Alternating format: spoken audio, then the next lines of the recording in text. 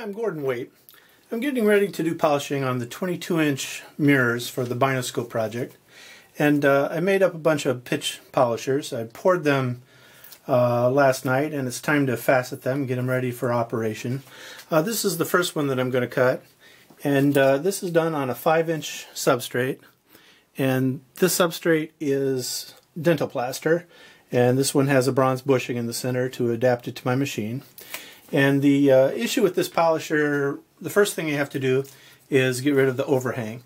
You can see there's like overhanging pitch on the edge there. To cut pitch laps, I just do it by hand. I use a brand new single edge razor blade for every project, every different pitch polisher. First thing I do is get rid of that overhang. So I just kind of put the lap on its side and use like a slicing motion.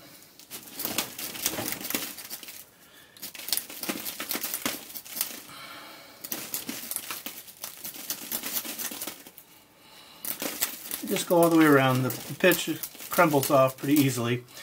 These particular polishers were all made with number 64 pitch, and they have just a slight bit of 55 in them to soften them up just slightly. I mold these onto the face of the mirror so that the curve is right to begin with, and so it's just a matter of faceting with a razor blade and slight press, little cold press, and they're pretty much ready to go.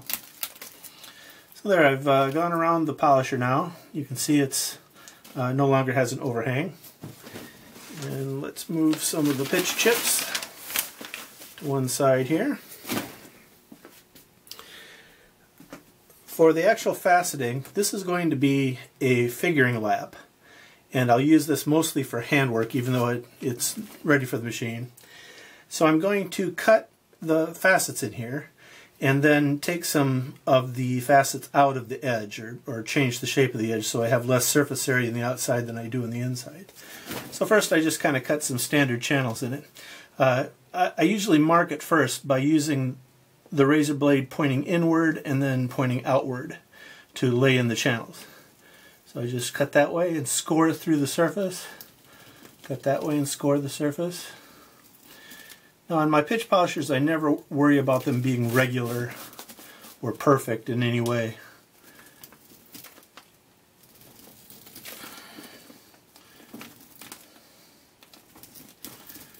So there, I've now laid a grid pattern on there and broken through the first layer of pitch. And now you basically just go over it again, and this time put a little pressure on it and dig in a little bit and deepen out those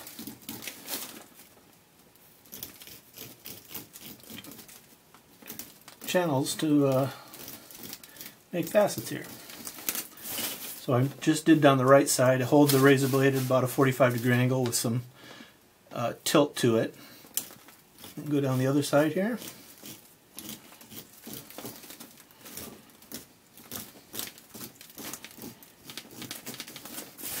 And now you can see I have these two channels cut. Flip it 90 degrees and do the others. Watch when you go through the break. That if you're going to get chip out, that's the place it comes normally. Really though, chip out, a lot of people are all scared of getting chip out, and it's almost unavoidable. There came a chip out. But the reality is that the chips really don't make much difference in a pitch polisher.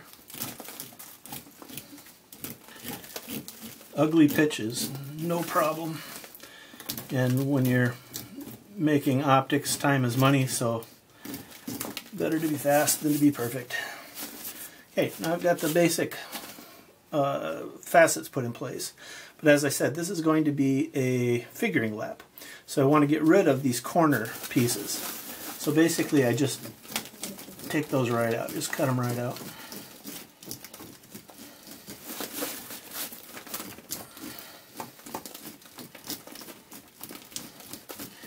I always put newspapers down. The pitch goes everywhere. But the point of the newspapers is that I can then collect up the pitch, put it back in the pitch pot, and use it again. I recycle the pitch over and over and over again, as many times as you like. Basically, I put a little bit of mineral oil or something like that in to put some of the volatiles back in the pitch when it's heated up. But the pitch is kind of infinitely reusable.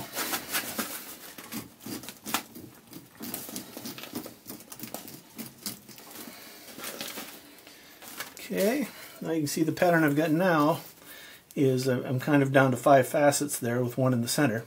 But I need to remove even more surface area out here on the outside. So I'm going to take the edges, the corners off those facets.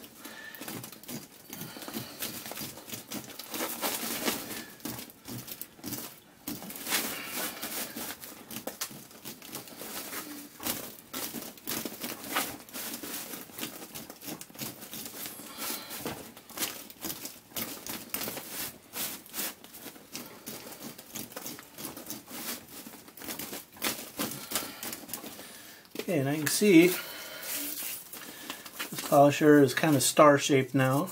It's got big chunks missing here. And I usually like to clean it up a little bit, so I run the razor blade over the flat area like this.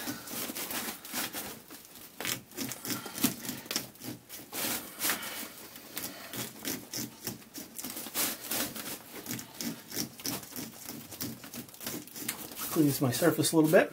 And then I like to microfacet the polisher with the razor blade. And to do that, I just cut some little tiny channels across it. And basically, I'm just scratching through the surface with the razor blade. I'm not going very deep here at all. Way less than 1 millimeter deep, really. And just putting some scratches in. And I rotate it 90 degrees and put another set in.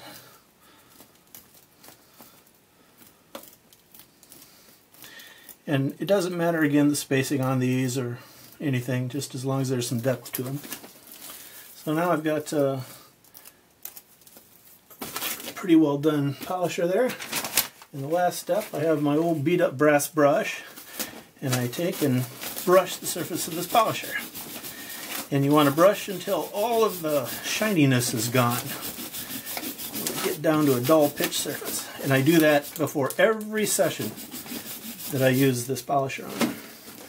So basically there's the polisher. Before I actually use this on the mirror, I'll of course wash it with water, running water, and do a quick cold press, but basically that's how we make a pitch polisher.